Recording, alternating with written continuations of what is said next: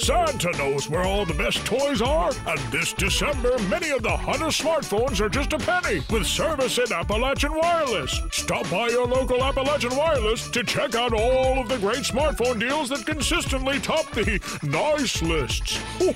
This Christmas is truly going to be bigger and better than ever. Better service, bigger savings, that is.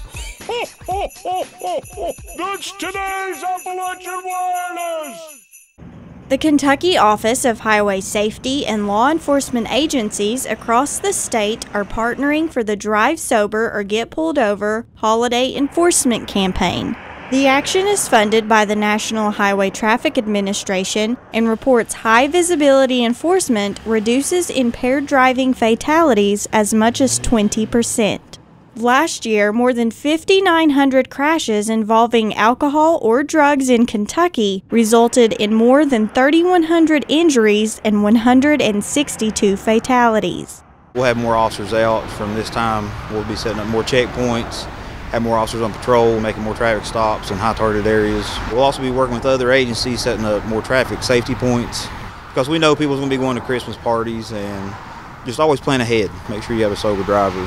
The Kentucky Office of Highway Safety honored 205 law enforcement officers from 175 agencies across the state yesterday for their efforts to target impaired drivers. Among the 2016 Impaired Driving Enforcement Award winners was Pikeville Police Patrolman Russell Blankenship. I've worked a few collisions involving DUI drivers where a small child has been hurt. I have family on the road, friends, so I'm very passionate about it. I don't want to see anybody get hurt, and it's uncalled for and it can be prevented. The Drive Sober or Get Pulled Over holiday campaign will last until January 1st. Reporting in Pikeville for EKB News, I'm Shelby Still.